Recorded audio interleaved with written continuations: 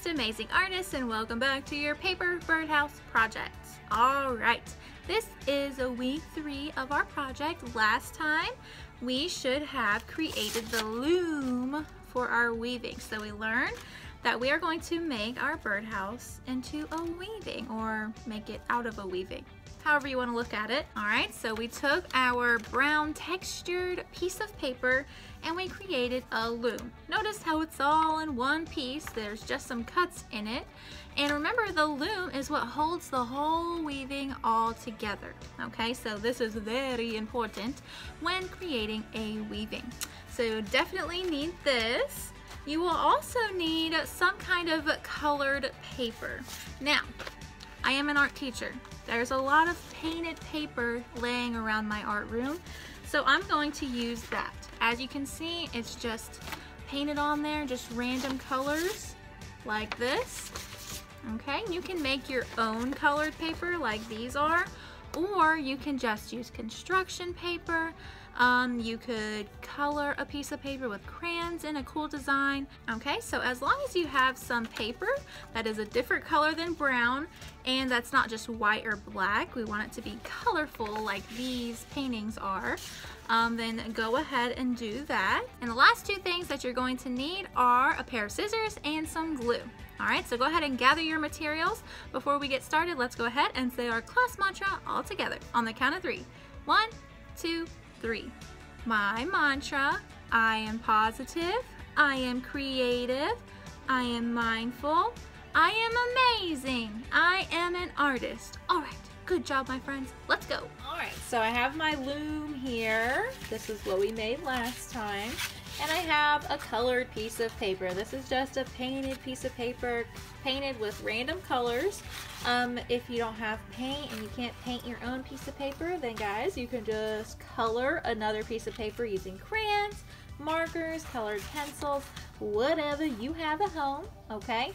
And we're gonna need this because this piece of paper is going to turn into our weft pieces, okay? If you watched our mini lesson, then you know all about those. All right, so first I'm just gonna set my loom off to the side, and I need to cut this colored piece of paper into strips. We wanna cut it into strips, but we don't want our strips to be too skinny, and we don't want them to be too fat either. We want them to be about a finger width, or if you have teeny tiny fingers, you could do 2 fingers width. And that's how wide our strips should be. So I have flipped my paper horizontally. That means it's going from side to side. This is vertical when it's going up and down. So I want mine to be side to side. Okay, so flip yours horizontally so we're on the same page. And what we're going to do is we're going to take our scissors. Remember to have great scissor safety while you're doing this. And I'm just going to start at the bottom, making sure my strip's not too skinny or too fat. If it's too skinny, then our paper might rip because it'll be really fragile. But if it's too fat, then we might not have enough pieces to create that beautiful checkerboard pattern that we are going for. Okay, so I'm just going to start at the bottom and cut upwards. All right, so I have one strip done.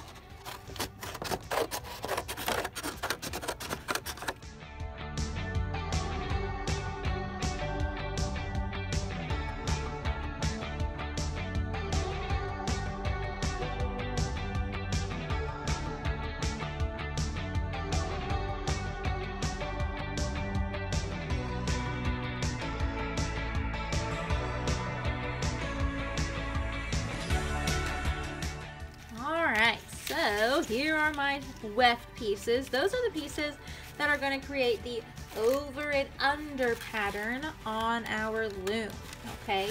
These pieces are what create that cool checkerboard pattern, and they are called the weft pieces, okay?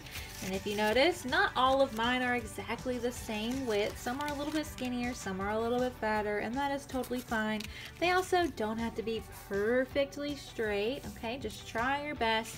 The most important thing is that they're not really skinny strips and they're not super fat strips either, okay? So these are pretty good.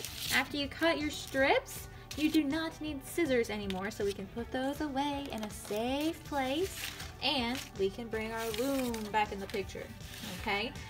So this is where things get a little bit tricky, okay? But it'll be really helpful if you follow along with me while we do this, all right?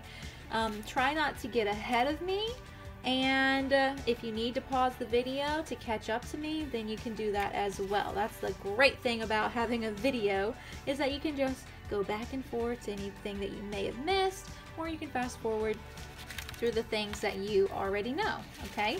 So, what am I gonna do? Well, I'm gonna take a weft piece, just one piece, move my others off to the side because we're just gonna work with one at a time. And I like to weave from right to left. I know it's a little bit weird since in America we read from left to right. I don't know why, I just learned to weave from right to left, okay? But this is your opportunity to figure out if you prefer weaving from right to left, or if you prefer weaving from left to right. But for me, I like to start on the right side, so that is what I'm going to do. All right, and our pattern is an over-under pattern. You can start over, or you can start under, but once you choose one, you are committed to that, okay? So I think for me, the first one, I'm just gonna go under. Doesn't really matter. So I just picked up that first piece on my loom, and I put my weft piece, that's the pieces that we just cut, under that piece on my loom, okay? Since it's an over-under pattern, if I went under first, then for the next piece here, I'm gonna go over. And then I'm gonna pick up and go under, and then over, pick up my next piece, go under. This one's gonna be over, so the next one will be under. All right, very good. Once you get to the end, you don't want to pull it through anymore, because then we're just undoing our weaving. We're undoing what we just did. Okay, so we want to keep it in place. So we're gonna just stop right when we get to the end. There's something very important that you have to do every time you put a new weft piece in, and that is we have to bring it down to the bottom of our weaving, okay? And the way I'm gonna do that is I'm gonna take my two thumbs, they're gonna be pressed down at the bottom. I'm gonna take my fingers up here, they're gonna carefully scooch that weft piece all the way down to the bottom until it has nowhere else to go, okay? And I kind of want my weft pieces to line up with the edge of my loom here, okay? So I just moved it down, and it can't go any further, so I'm not gonna force it because I don't want to rip anything. Remember, this is paper, so it is fragile, okay? And that's it for our first weft piece. Now we're gonna take another weft piece, just one at a time. For the next piece that you put in, it has to do the opposite of what this piece did. Okay, and let me show you how that works. So, since over here I started, the first thing I did right here is I went under. Then I went over, under, over, under, and continued my pattern all the way around. Now, this one has to be the opposite. So since I started under here, this weft piece needs to start over. So I'm going to put it over that first piece, pull up my second piece, go under. All right, over, pull up the next piece, under, over, pull up the next piece, under, over, and under. We know that we did it right because when we pull this piece downwards, it stops right on top of the last one that we did, okay? If we didn't do the opposite for our second one, this is what would have happened. So let me show you what happens when you do the same thing as the last one you just did. So the last one I went over, so I'll just copy exactly what I just did. Over, under, over, under, over, under. Okay? So if you mess up, this is what's gonna happen. If you do the same thing again, you don't do the opposite. This is going to want to slide either behind that weft piece, or it's going to want to slide over. In this case, this one is wanting to slide behind. And that's not correct because we want our weft pieces to sit right on top of each other like these ones are. We don't want them to fall behind each other or fall in front of each other, okay? So that is why we always do the opposite of the last one that we just did, okay?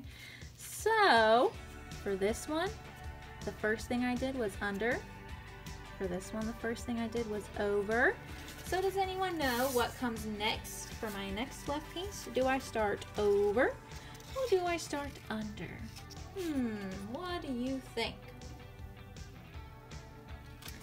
If you said under, then you can give yourself a pat on the back. Good job. We need to do the opposite of the last one that we did.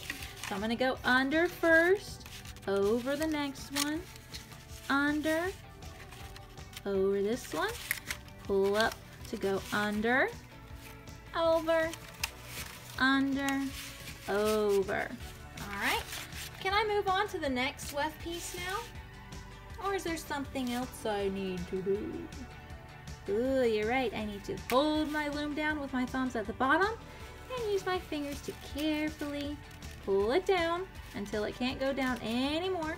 Okay, we know we got it right if this piece just sits right on top of the last piece we did. It doesn't go behind it and it doesn't go in front of it. Very good. All right, I'm going to do one more with you guys and then I'm going to go ahead and finish weaving this. So for my next weft piece, let's look at this pattern over here that we've started. First I went under, then I went over, then I went under. So what does this one do first?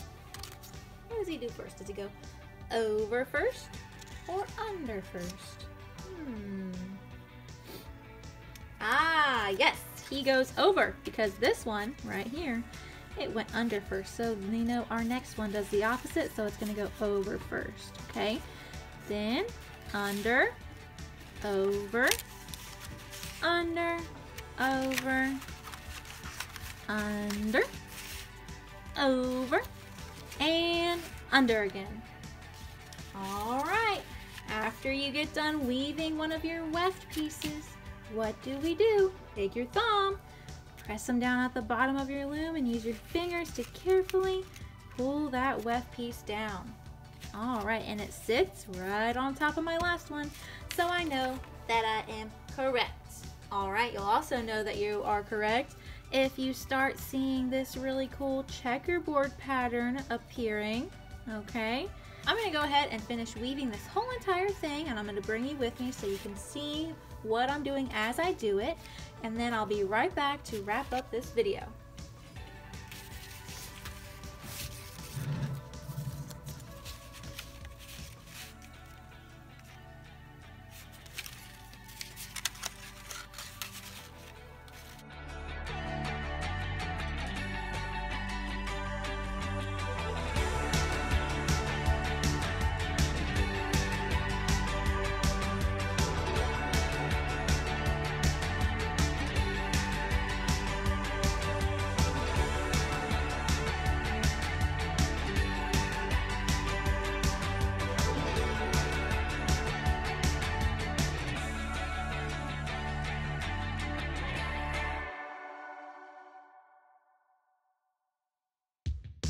It's getting a little bit trickier as I get up to the top because I have less room in my loom to weave, okay?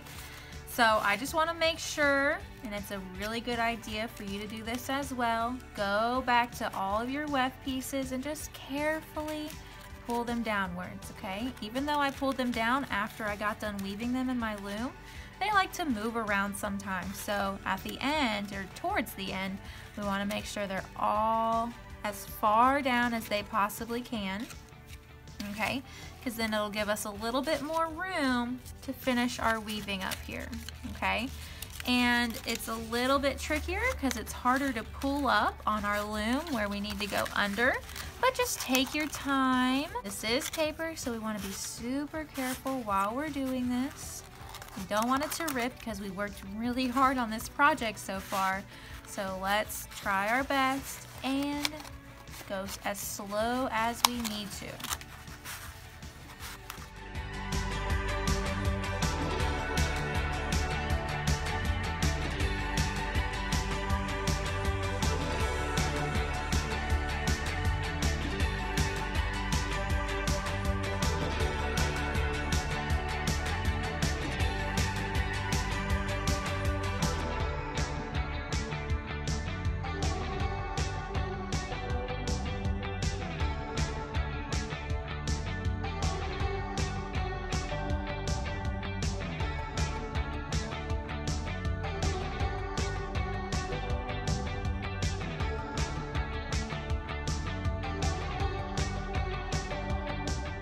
Alright, I was definitely pushing it up here, trying to fit this piece in, and my paper ripped a little bit, so we need to be extra careful to not rip our paper, okay? If your paper does rip, it is totally fine.